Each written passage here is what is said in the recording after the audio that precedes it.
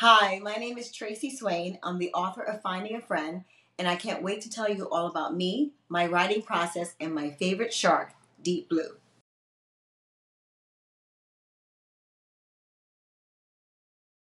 I grew up in the South Bronx, and I spent every summer in Talladega, Alabama. And one summer, I think it was 11, I was invited to do a summer program, and they had journal writing. In the journal writing class, it would always be like a daily assignment to write about your day or to write about the summer. And I was a dancer, so a lot of times I would write about, wanting to get into the school of performing arts. I would say that that was my first goal. Then, when I turned a certain age, I decided that there were a few things I wanted to check off my list. So, one of the things I accomplished was I climbed Kilimanjaro. And after that, I got excited. I was like, okay, what can I do next? So, my goal was to write a children's book or books in the Shark Stories series that can keep students' interest.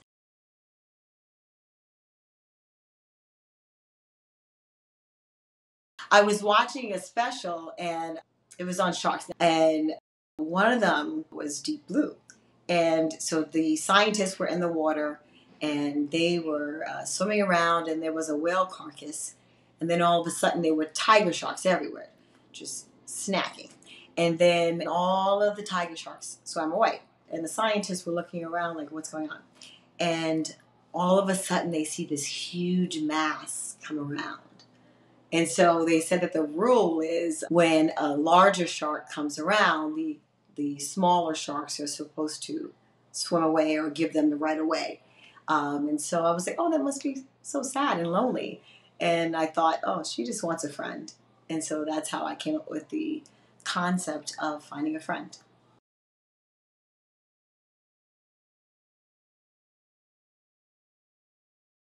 Kadisha is the illustrator of the book, and in our beginning conversations, I let her know that this was a real life shark, and she asked if I wanted it to look exactly like the real shark, or if I wanted it to be more cartoon like. And I remember saying I want it to be a fun version of this particular shark, but I do want her to have something that has her stand out from any other characters that you'll see. I wanted her to be easily recognizable. So I said, maybe you'll put a flower in her hair or something like that. And then she came back and she was like, I put a starfish on there. And I was like, ta! I was like so happy with that. And so Cushy has become like so popular. She might be just as popular as Deep Blue.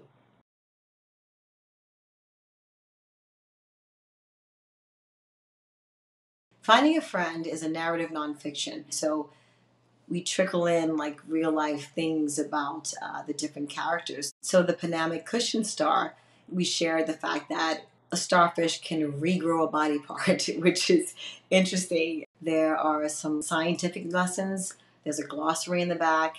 One of the lessons in the book is a math lesson because each of the group of animals that you see can be divided by three except for one, the school of fish.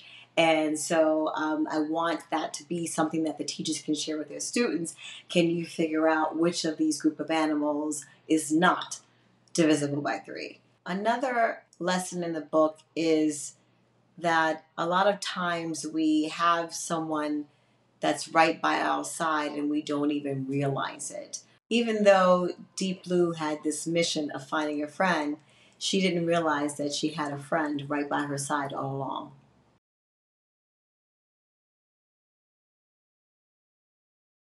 I hope that when reading this book that everyone is able to laugh. I hope that they learn something new. I hope that they learn how to be a good friend and a good person. I hope that everyone is as lucky as I was. I was extremely lucky. I had an amazing mom. And she always shared like little lessons. And one of the things that she would always say is, you choose your friends, you don't let your friends choose you. And I remember that to this day. I was like a young kid, and I was always very selective with who I hung out with. And I was lucky enough to find my friend Dahlia at the age of 8. Thank you for watching. I hope that you enjoy hanging out with Deep Blue and that your journey to finding a friend is a good one.